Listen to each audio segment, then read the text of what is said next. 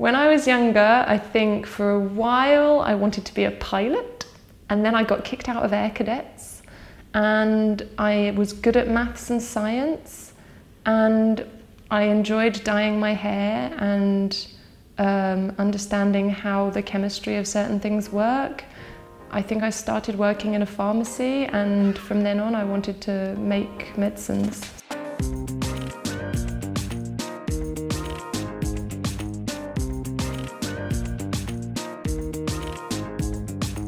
I'm Jo, I'm 25 years old. I'm doing a PhD in organic chemistry and biology at the Curie Institute in Paris.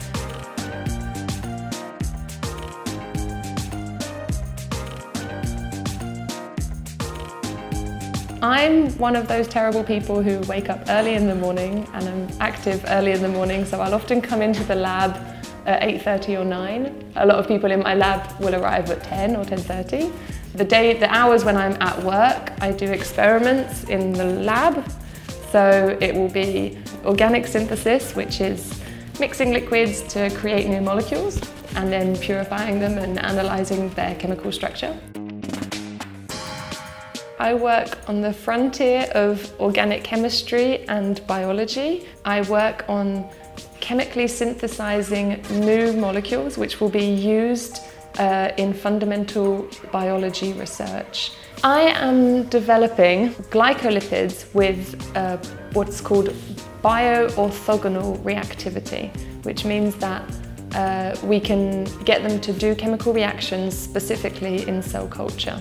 Glycolipids, it's a biomolecule found in the natural system which we don't have synthetic control over. We know how to sequence DNA, we know how to code for genes, we know how to synthetically produce all of that, and glycolipids is one thing that we don't know how to produce. And I'm trying to develop techniques to synthetically reconstitute them into cell culture so that we can study what their activities are as receptors. Negative impact of my research is that it could be a waste of money. I could work for 3 years on something and it end up not being very useful. All of the hours that I spent putting in trying to synthesize this or show this mechanism works, maybe it doesn't really work or it has no use.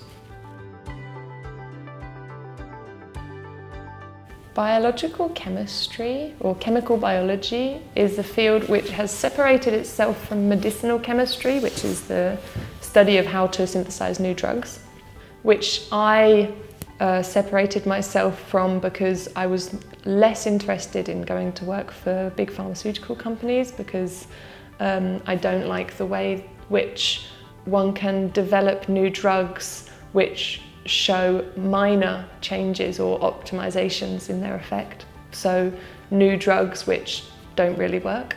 So that's how organic chemistry, I think, can be misused. In biology and in chemistry, fundamental research, we have to publish our research for it to be validated by the international community. However, for our work to be published, we have to show that it's novel, and we have to show that it's important and that it's impactual. So it has to have a high impact on our current understanding of science. And what one can do often is try and encourage the reader of your article to believe that your research has more of an impact than it really does. So you can say, this mechanism is important to breast cancer, when in fact it's maybe related to a protein which is maybe important in cancer, but you cannot show that yet. So us as researchers, we even publicize our research to say this is important to this cause, but it won't be important for another 30 years. I love it when people ask me about my research. There's no bad question.